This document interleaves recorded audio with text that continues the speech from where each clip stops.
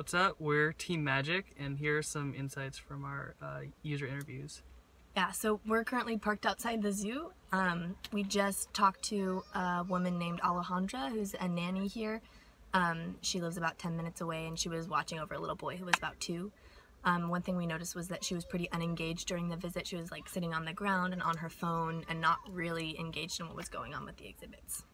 And she also said that they come here every week, and the kid, he likes to see the same things every week, but they don't know anyone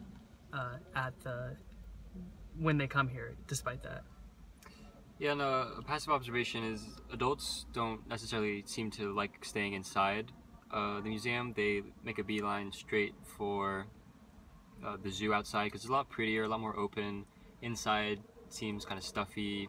It's got very drab coloring, but something that the kids wouldn't really notice at first. All right, those are our observations.